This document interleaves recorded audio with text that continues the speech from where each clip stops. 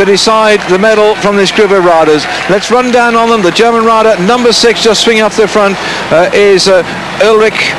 Jan Ulrich for Germany. At the back here, not doing any work, sensible riding here by 135 is Ozers. That's Kaspars Ozers from Latvia. He's got a teammate up in front, so why the hell should he work at all? The pale blue, red, white and blue bands of the rider in there is Cesar from the Republic of Czechoslovakia. Just peeling off the front now is Pisiks of Latvia, and he's now the two of them together. This is going to be great tactics to watch these two. And then for Italy, Bertolini in the blue jersey.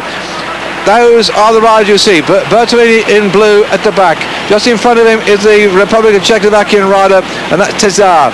On the front, moving through the two Latvian riders, Pisiks and Ozers, and then just in the midst of the field there with the black, red and yellow bands going, or streak going over the top of his shoulder. That's the German rider, Ulrich.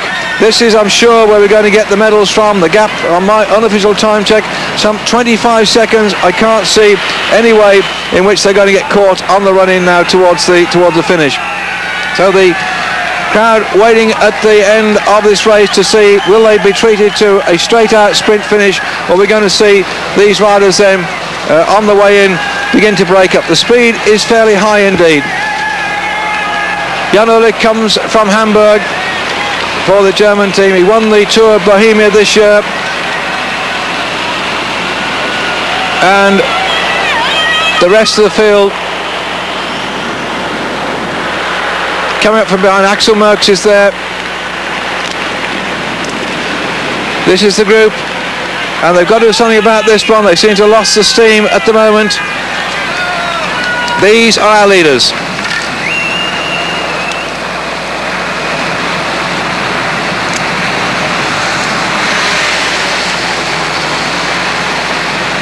Okay then, pick out your favourites.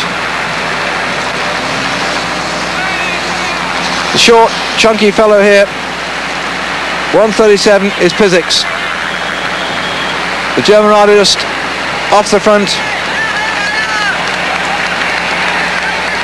is Jan Ulrich. Moving through, number 56 is Cesar. Here at the back, in the blue, is Bertolini. And the taller of the two riders from Latvia, just drifting off the back again. 135 Ozers. That's 135 Ozers, the taller of those two. Pisiks, the shorter of the two of them. In fact, memory serves me, Pisiks did quite a decent ride in the Olympic Games. Yeah, he finished in 8th place, Pisiks. So, and Ozels also, by the way, who's in this little group, just checking what they were doing. In fact, it's Ozers, not Ozels, but Ozels finished in 3rd place. This is Ozers we've got here now. Ozers, Kaspars Ozers, and there they are.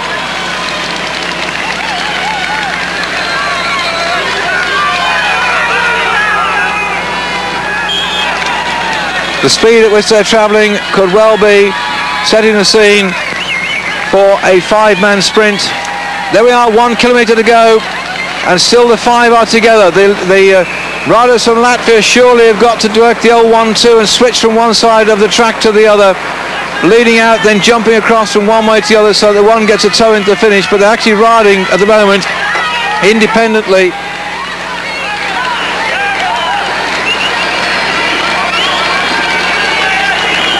Pisiks leading through at the moment. Looks back for his teammate. I'm surprised actually the two Latvians haven't decided to ease back.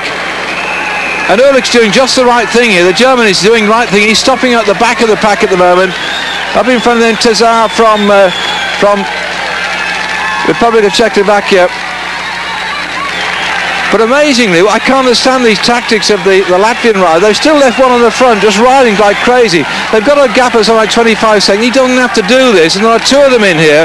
He should drop back with his teammate and jump from one side of the road to the other. He used to say to the commentator about the tactics I find a little bit surprising. He's led out all the way through.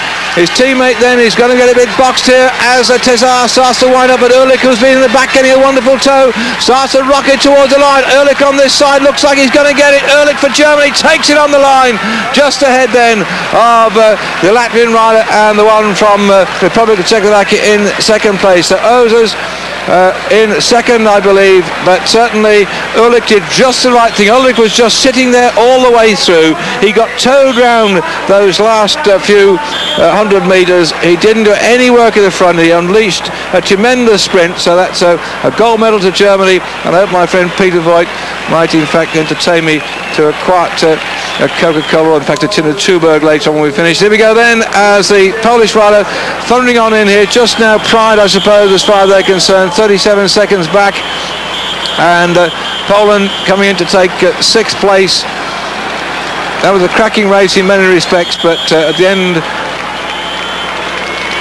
they let that lot go away, and just imagine what's happened. Oh, down they go!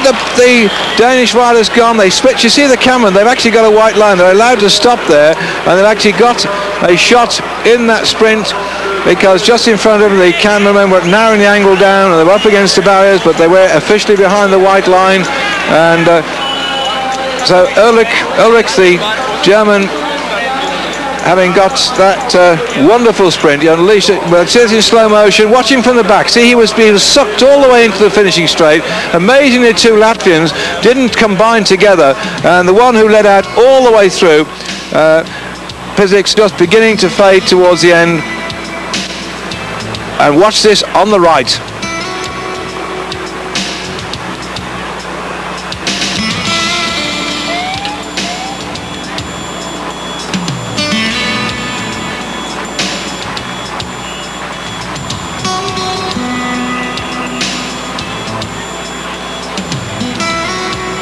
That's Ulrich going for the gold medal. Battle then was on for silver and bronze between Tezar and on the inside Ozers. Ulrich had got it stitched up, and he tried to come through. Hey, the hand is out there, and I'm not quite sure whether he just touched him sideways and came inside, but I don't know whether Ozers, I don't think he in fact pulled back Tezar at all, but as Ulrich hit the line, we get it here. The silver medal going to the Latvian rider on the far side, having just touched the hip of Tezar to say get out the way, and I think that that will stand, but we'll have to wait and see that the judges agree with that, because you're not supposed to stick your hand right inside the hip of somebody else. That's a well-known trick. You just put your hand in the cup between the thigh and just in front of the hip and pull yourself through, but I don't think he actually aided that at all.